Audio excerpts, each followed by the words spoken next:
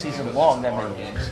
You've seen Blake on 3 days rest go 136. You guys come back down in the 12th and get, you saw, you guys put your biggest inning up against Arizona State in the College World Series. Is there just sort of a what the heck could happen next quality here? Yeah, kind of.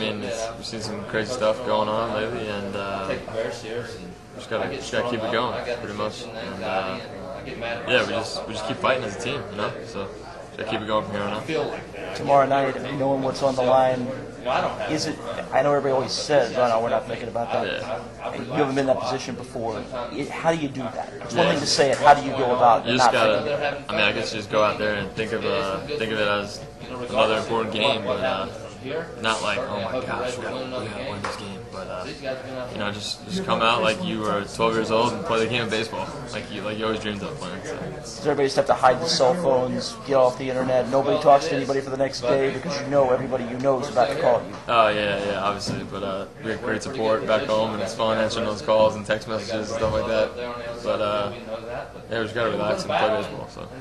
Thanks, man. I think anyone in this town in New York ever thought that a local kid could be starting shortstop on a national champion?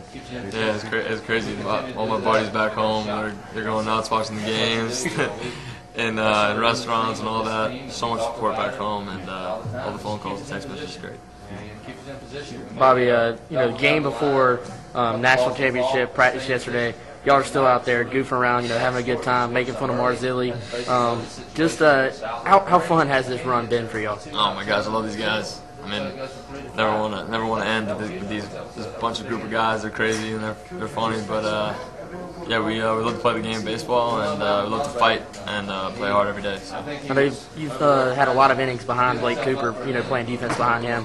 When you consider the circumstance, 3 days rest, all that, was this possibly maybe his finest moment, as a Gamecock? Yes, definitely a great way to go out for Blake Cooper, and I'm proud of him for that. So best of luck to him.